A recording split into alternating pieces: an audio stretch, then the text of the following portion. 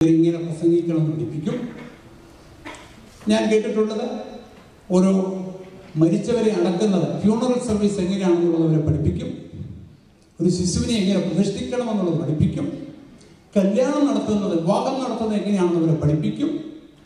അവരെ പ്രതിഷ്ഠ ഇതുപോലെ പല കാര്യങ്ങൾ എങ്ങനെയാണെന്ന് അവരെ പഠിപ്പിക്കും. എന്നാൽ യേശു ക്രിസ്തു തന്നെ ശിഷ്യന്മാരെ പഠിപ്പിക്കുമ്പോൾ താൻ പ്രസംഗിക്കുന്നത് എങ്ങനെയാണെന്ന് അവരെ പഠിപ്പിച്ചില്ല. വിവാഹം നടത്തുന്നത് എങ്ങനെയാണെന്ന് അവരെ പഠിപ്പിച്ചില്ല. സ്നാന ശുശ്രൂഷ നടത്തുന്നത് എങ്ങനെയാണെന്ന് അവരെ പഠിപ്പിച്ചില്ല.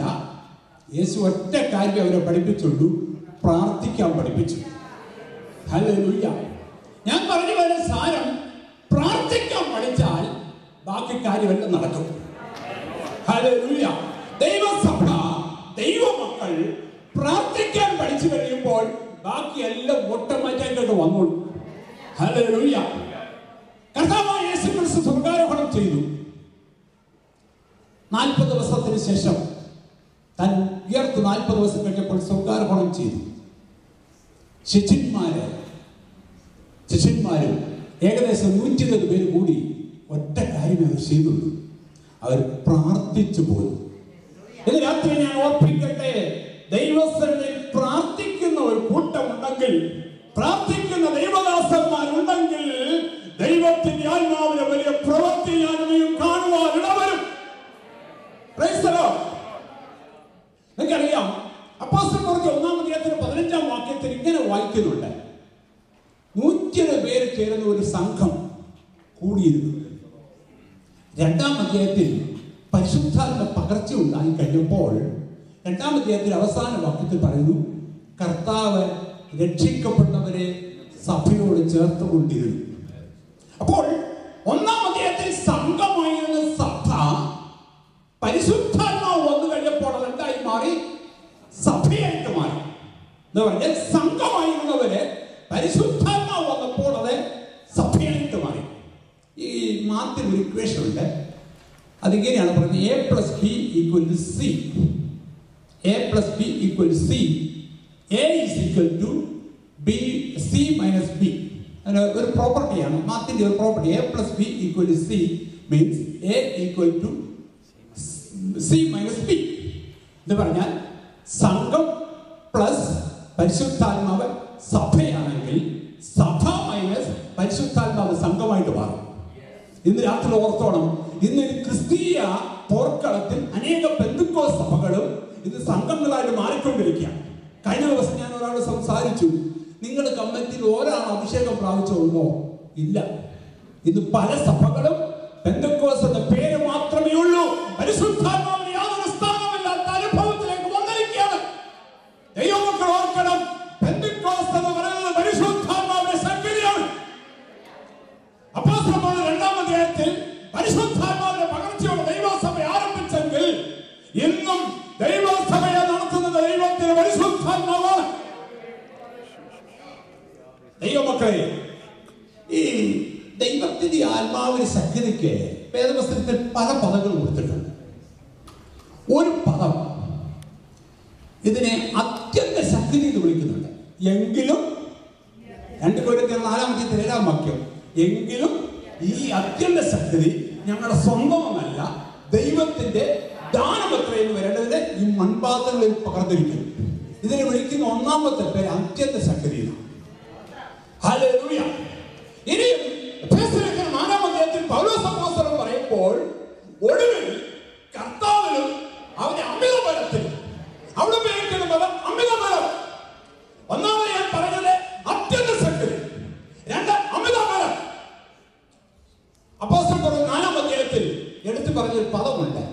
അവിടെ പറയുന്ന ഒരു പദം മഹാശക്തി എന്നാണ്. Great power. മഹാശക്തിയോട് അവർ സുവിശേഷം പ്രസംഗിച്ചു. പരിശുദ്ധാത്മാവിന് പറയുന്ന പേര് ഗ്രേറ്റ് പവർ. ഇനി നാം വായിക്കുമ്പോൾ 2 Peter chapter 1 അവിടെ ഇങ്ങനെ വായിക്കുന്നു, ദിവ്യ ശക്തി. It is a divine power.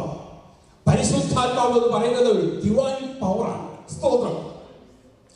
ഇനി വേദപുസ്തകത്തിൽ വായിച്ചു വരുമ്പോൾ നാം കാണുന്ന ഒരു പദം എന്താണെന്നറിയുമോ?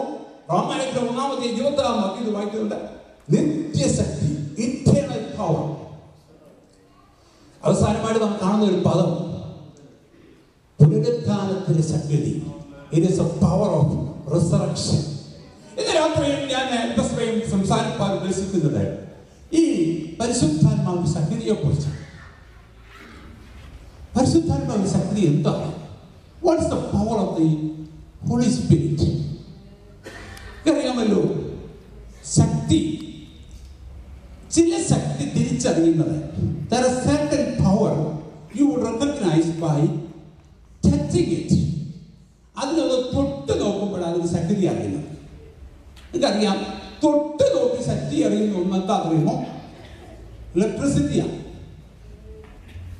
To know the power, if you touch electricity. നിങ്ങൾക്കറിയാം, നിങ്ങൾ തന്നെ ഇപ്പോൾ ഇവിടെ ഇരുന്നുള്ളവർക്കും ഞങ്ങൾ എത്രയോ പ്രാവശ്യം ഇലക്ട്രിസിറ്റി ടച്ച് ചെയ്തിട്ടുണ്ട്.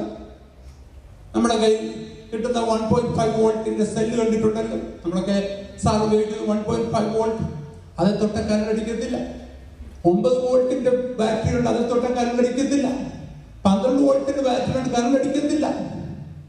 210 ഉണ്ട്, അത് കരണ്ടടിക്കത്തില്ല. എന്നാൽ ഇതിന്റെ വോൾട്ടേജ് കൂടുമ്പോൾ നീ ഒന്ന് തൊട്ട് നോക്കണം, അപ്പൊ അറിയാം ഇതിന് ശക്തി.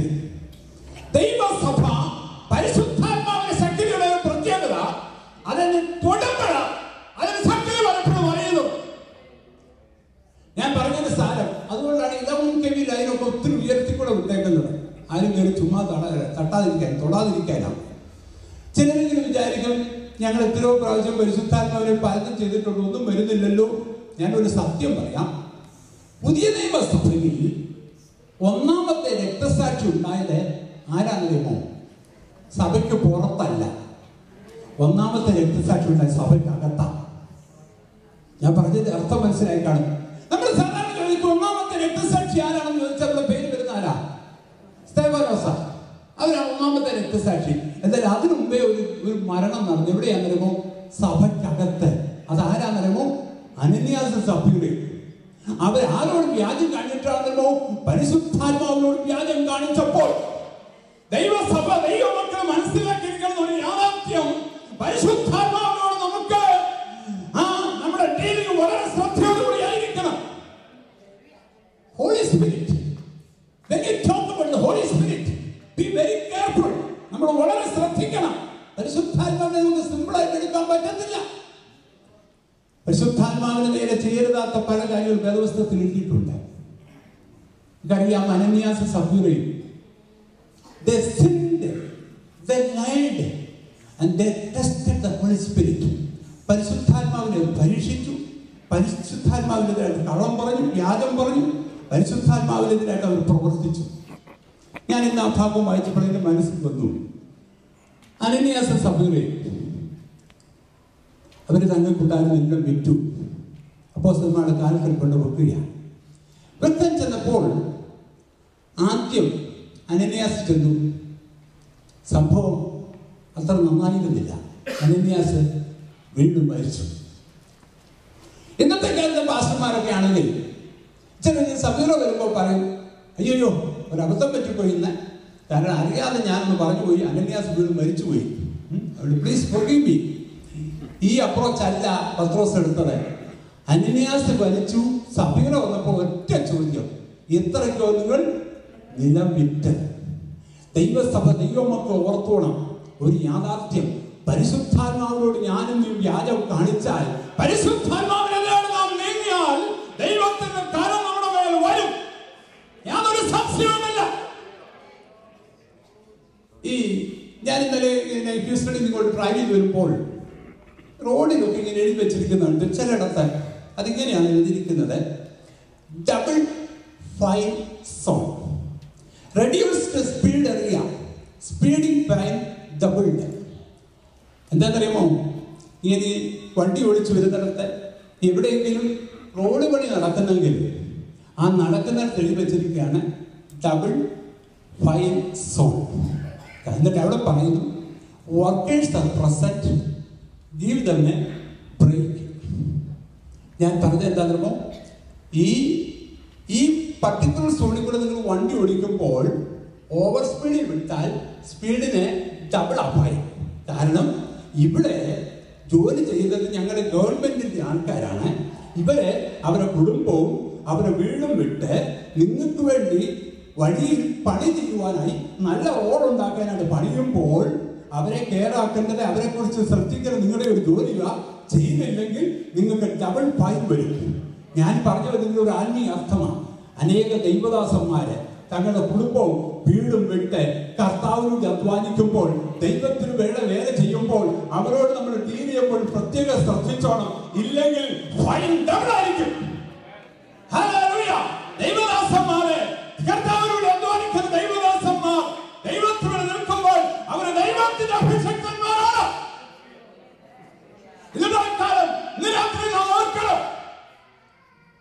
നമുക്കൊരു പക്ഷെ തോന്നും ദൈവദാസന്മാരെ തൊട്ട് കളിച്ചാൽ വലിയ കുഴപ്പമൊന്നുമില്ല എന്ന്. എന്നാൽ ഒരു യാഥാർത്ഥ്യം ഞാൻ പറയാം, ദൈവദാസന്മാർ ദൈവത്തിന്റെ അഭിഷക്തന്മാരാണ്. ദൈവത്തിന്റെ അഭിഷക്തന്മാർ. ദൈവത്തിന്റെ ശക്തി, പരിശുദ്ധാത്മാവിന്റെ ശക്തി തൊടുമ്പോഴാണ് നമ്മൾ പലപ്പോഴും അറിയുന്നത്. ദൈവസഭ, ദൈവമക്കൾ, നാം ദൈവത്തോട് നിൽക്കുമ്പോൾ ദൈവസഭയെ തൊട്ട് കളിക്കുവാൻ ദൈവം അനുവദിക്കത്തില്ല. നമുക്ക് വേദപുസ്തകത്തിൽ പല ഭാഗത്തു നിന്നിട്ട് കാണുവാനായിട്ട് സാധിക്കും. ദൈവസഭയെ തൊടുവാനായി ഹെരോദാ രാജാവ് കൈനീട്ടി. എന്ത് സംഭവിച്ചു? ഹെരോദാ രാജാവിന്റെ അവസാനം വളരെ മോശമായി താഴ്ത്തപ്പെട്ടു. ഒന്നാമതായിട്ട് ദൈവത്തിന്റെ ആത്മാവിന്റെ, പരിശുദ്ധാത്മാവിന്റെ പ്രത്യേകത എന്ന് പറയുന്നത്, അതിന്റെ ശക്തി നമ്മൾ അറിയുന്നത് ചിലപ്പോൾ തൊടുമ്പോഴായിരിക്കും. ദൈവസഭയെ, ദൈവദാസന്മാരെ, ദൈവികമായ വിഷയങ്ങളെ നാം തൊടുമ്പോൾ ദൈവത്തിന്റെ പ്രവൃത്തി ആ വിഷയത്തിൽ മേൽ വെളിപ്പെട്ടു വരും. നമ്മളത് മനസ്സിലാക്കിയിരിക്കണം. ദൈവമേ, നിനക്ക് വേണ്ടി പ്രവർത്തിക്കുവാൻ, നിനക്ക് വേണ്ടി ശക്തമായി നിൽക്കുവാൻ എനിക്ക് കൃപതരണമേ. നമുക്ക് ദൈവത്തോട് പ്രാർത്ഥിക്കുവാൻ കഴിയണം. പരിശുദ്ധാത്മാവിന്റെ ശക്തിയുടെ പ്രത്യേകത എന്താണ് നമുക്കറിയാം.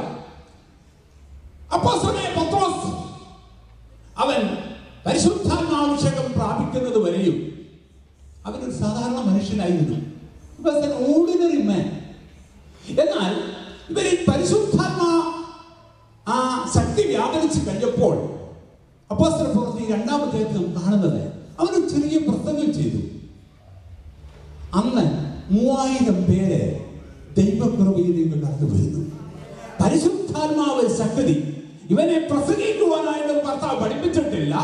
ഇവന്റെ പ്രസംഗത്തിന്റെ വാക്യാഗ്രഹത്തിലോ അതിനകത്തുള്ള ഘടനയിലോ അല്ല. അവൻ പ്രസംഗിച്ചു കഴിഞ്ഞപ്പോൾ 3000 പേര് ദൈവത്തിനു വേണ്ടി ദൈവസന്നിധിയിൽ കടന്നു. ഞാൻ കഴിഞ്ഞ ദിവസം ഇങ്ങനെ സഭയിൽ ശുശ്രൂഷിച്ച് പറയുണ്ടായി. നിങ്ങളൊന്ന് വിചാരിച്ചു നോക്കേ, അന്ന് പെന്തക്കോസ്ത് നാളിൽ പത്രോസ് എഴുന്നേറ്റ് പ്രസംഗിച്ചു. ഒന്നും നടന്നില്ലെന്ന് വിചാരിച്ചു. ഒരാളും രക്ഷിക്കപ്പെട്ടില്ല. എന്ത് സംഭവിച്ചില്ല? പത്രോസ് പതുക്കെ പരിപാടി നിർത്തിയിട്ട് എല്ലാവരും ആട്ടുപടി വീട്ടിൽ പോയത്. എന്നാൽ അത് വരാൻ ദൈവം സമ്മതിക്കത്തില്ല. അതാ ദൈവത്തിന്റെ പരിശുദ്ധാത്മാവിന്റെ പ്രത്യേകത. വേദപുസ്തകത്തിൽ ഇങ്ങനെ ഒരു വാക്യമുണ്ട്. മർക്കോസ് സുവിശേഷം 16-ാമത്തെ അവസാനത്തിലാണ് യേശു പറയുന്ന ഒരു പദമുണ്ട്. Go and preach. I will affirm it with the signs. നിങ്ങൾ പോയി പ്രസംഗിക്കുക. ഇതിനെ ഞാൻ എന്ത് ചെയ്യുന്നവരമോ അടയാളം കൊണ്ട് ഉറപ്പിക്കും. ഇന്ന് സന്ധ്യയിൽ ഓർക്കണം, ഞാൻ ദൈവത്തിന് വേണ്ടി പ്രവർത്തിക്കുമ്പോൾ ഇതിനെ ഉറപ്പിക്കേണ്ട ദൈവത്തിന് ഉത്തരവാദിത്വമാണ്. പൗലോസ് ഇങ്ങനെ ഒരു പദം പറയുന്നുണ്ട്. കൊരിന്ത്യർക്ക് ലേഖനം എഴുതിയപ്പോൾ, ഞാൻ നട്ടു, അപ്പൊല്ലോസ് നനച്ചു, ദൈവമത്രേ വളരുമാറാക്കിയത്. നിങ്ങൾ ഓർക്കണം,